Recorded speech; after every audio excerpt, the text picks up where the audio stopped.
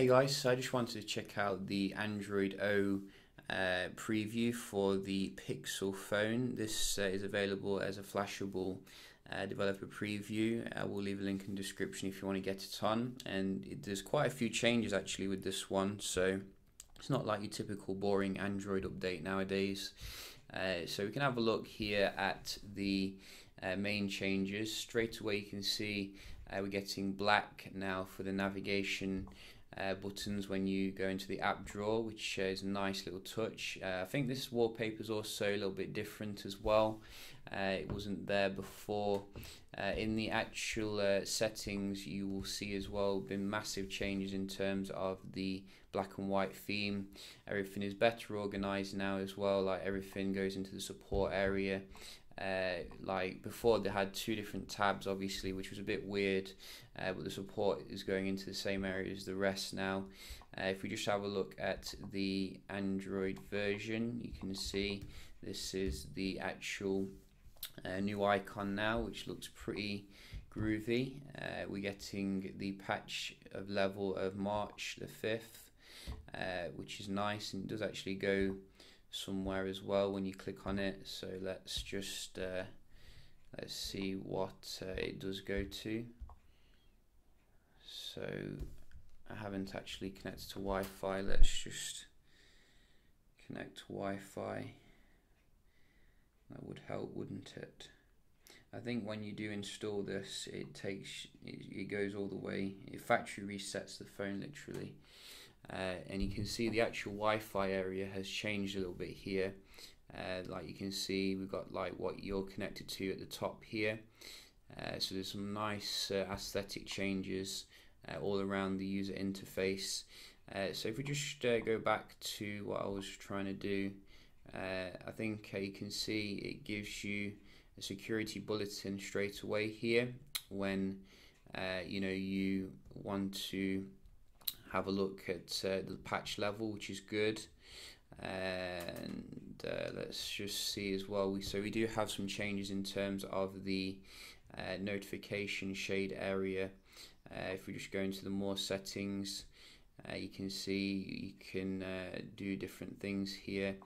I think according to the change list, you can actually change the colors of notifications now somewhere. So the status bar as well is a little bit more dense in terms of the information that's being provided now. So little changes like this certainly do add up to being quite nice, improving the overall kind of experience. You can also do some custom shortcuts on the lock screen and change where the shortcuts go to. So just have a look in the display here, and down here we can see quite similar here in terms of the settings, not that different. Let's have a look at the lock screen. Can we see this? Because I think there are some differences here. So you get all your same things. Security patch level is up there as well now for some reason. Battery.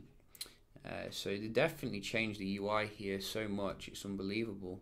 I mean, you're gonna have to take some time to get used to where everything is now. So you can see we get screen usage here still, but it's down here at the bottom. You get I think you can go into it a little bit more for a breakdown of what's happening, which is good. So lots of nice changes here on this particular software. Just have a look at the wallpapers and see if we can see any differences here. A little bit the same, but I think it tells you what wallpaper you've got there, which is nice. And what else do we have?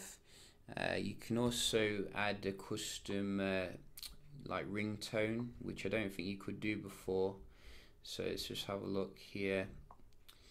Let's go to the ringtone, and down here Yeah, so you can see if you go into your settings, you can actually assign one, which that is a pretty nice thing if you like customization.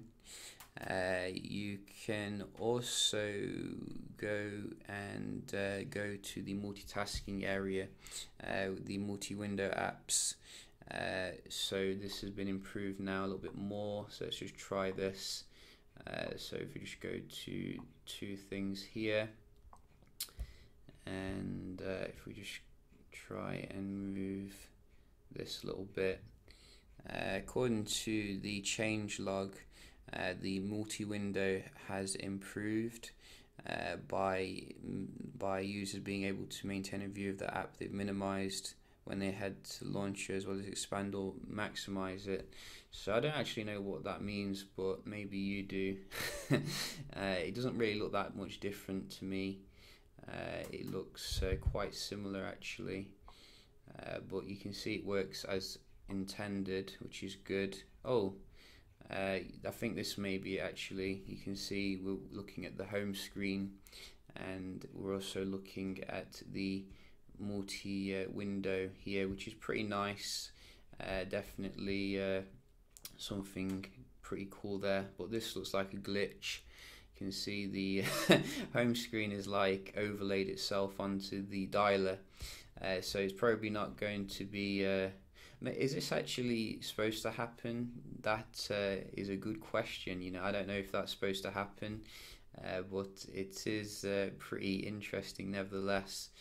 So how do I come out of it? Because it's creeping me out a little bit here. Maybe I've actually bugged Android, the system here. Maybe I've hacked it. So let's just, there we go. So we're back to normal now, I think. So it's not going to be 100% stable. You know, there are going to be issues with the, the software a little bit. But if you want to check it out, you know, it's very easy, as I said, to flash on. Let's just have a look at the camera here. So we are getting basically a very nice camera experience overall on the Pixel, but the software does lead to, you know, it does leave a little bit to be desired in terms of what the others are offering. So you still get your lens blur, which is nice. And do we get any new stuff? Doesn't look like it really. So quite the same here. Overall, not massive difference. So I'm guessing it still takes shot very quickly, as you can see, which is good. So yeah, you know, very nice update here. A little bit buggy from Google. We'll probably do a comparison with latest iOS as well, see, you know, how it does compare here. Yeah, I hope you enjoyed the video, found it helpful, and I'll see you in the next one. Cheers.